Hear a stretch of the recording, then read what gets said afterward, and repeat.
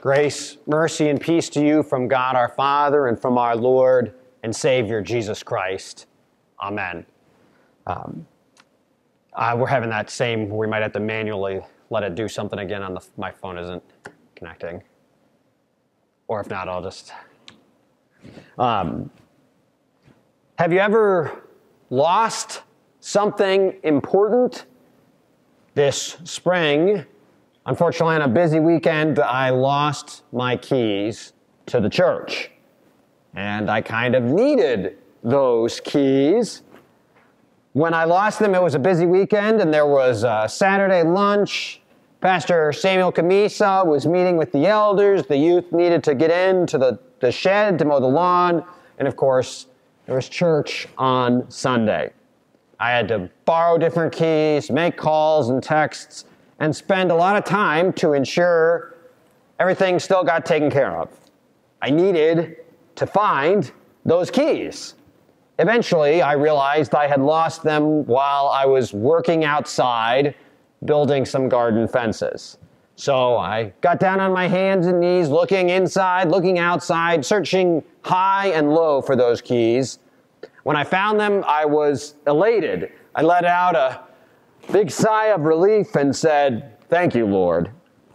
When we lose important things, it's such a relief to find them. And either I'm harebrained or the Lord has a sense of humor or a little bit of both. But this morning, I drove into church and realized I had the wrong set of keys with me. And I had taken my wife's keys, so I had to drive back and bring her keys because she would not have liked them if I had lost her keys. If it's something that's not very important to you, you might not notice that it's gone. If you lost a book you've never read, it might take you years before you miss it. If you lost a tool or a toy that you rarely use, it probably wouldn't bother you that much. But when you lose something important, you miss it. Well, today's parable is the story about a shepherd who has lost his sheep. The man had a flock of 100 sheep. However, one of the sheep went missing. And when the shepherd noticed that a sheep was missing, he left the 99 in the open country and goes off in search of the missing sheep. This missing sheep is obviously important to the shepherd. In fact, when he finds the sheep, he rejoices. He is so excited that he invites others to rejoice with him, and they celebrate it together. The reason we're told Jesus told this parable is because the Pharisees were grumbling that Jesus received sinners and ate with them. They didn't like those people. So instead of being happy that they were part of God's kingdom, they grumbled. They complained about the sins and mistakes of the people Jesus was talking to. They gossiped about the terrible things they had done. They mocked Jesus for spending time with them. But Jesus told them this parable to let them in on a little secret. God was not grumbling or judging or mocking. God was rejoicing that sinners were repentant or repenting. You see, he was looking to restore the lost sheep. The people that Jesus was eating with and spending time with in this case had clearly been in the wrong. Jesus doesn't deny that they had done things they shouldn't have. However, God is not looking to weed out the bad apples. Instead, he is looking to bring back those who have wandered away. Some parables, we have to think really hard to figure out what they mean. But not this parable. Jesus tells us the meaning.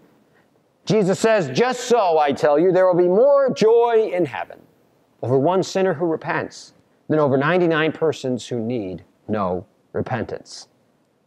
In order to make sure we truly understand and get the point, Jesus tells a second parable that is very, very similar. A woman loses one of 10 coins. Now, these coins were more valuable than quarters. We're talking, they didn't have, lots of bills and notes. It seems as if it was likely that each coin was roughly equivalent to the value of one sheep. So this woman also searches high and low, cleaning her house, because that's often the best way to find something that is lost. And when she finds it, she throws a party. She invites her friends and her neighbors to party with her. And Jesus once again tells us the moral of the story so there's no confusion. Jesus says, "Just so I tell you, there is joy before the angels of God over one sinner who repents." Jesus is searching. Jesus is searching for sinners who repent. And when he finds them, he brings these sinners back home, back to God the Father. And he rejoices, and all of heaven with him. It's so easy for us to think like the Pharisees. We often think that there are good people and bad people in this world. And if we don't like someone, we often start blaming them, for everything. When we have disagreements, we sometimes treat other people as the enemy. However, Jesus didn't think this way. This shepherd, Jesus, the Good Shepherd, is a shepherd that searches. Jesus is not, in other words, trying to condemn us. He's trying to rescue us. Jesus does not want to destroy sinners. He's calling them to repent instead of indulging in sinful selfishness. Instead of loving to hate, he teaches us to simply love.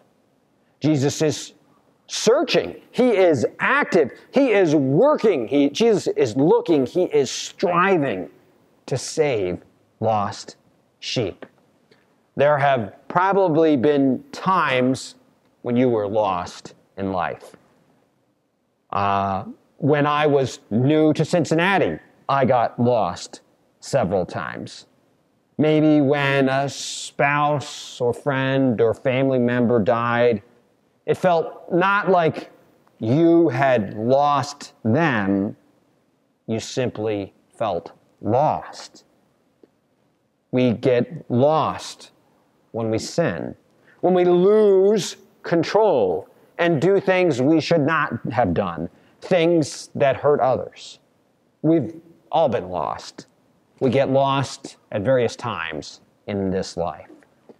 We've all gotten lost in sin, in hatred, and selfishness in our lives.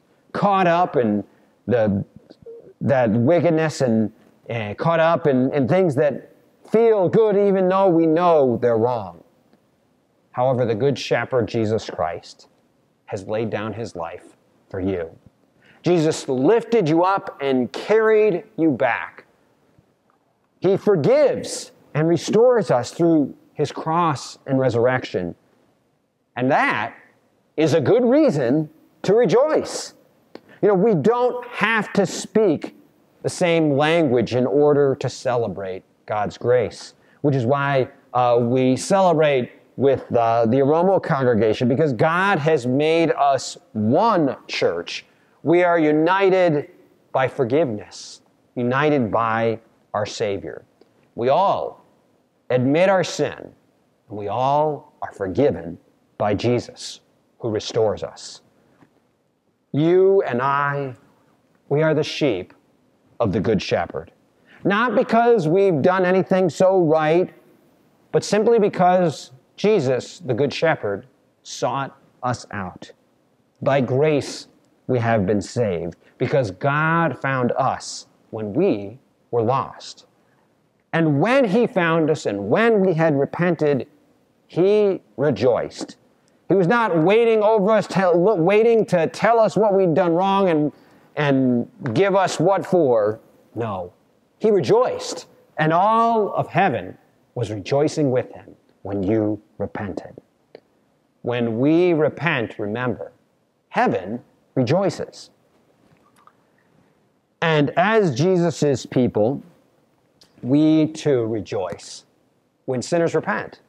We're not looking to attack or hate or belittle, although we need boundaries, we need the law, God's law, to show us our sin, that's not what we're really excited about. We're excited when the lost sheep are found.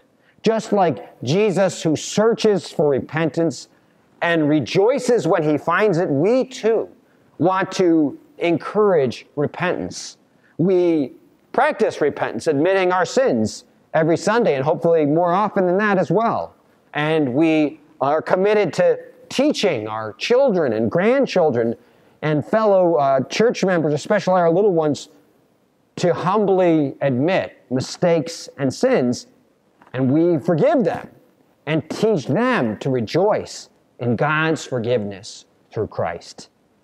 And that's why, among other reasons, it's a joy to be here with one another today. Because it's not only heaven that rejoices over sinners who repent. We rejoice. You, for instance, you can rejoice that I have repented, and I can rejoice that you have repented.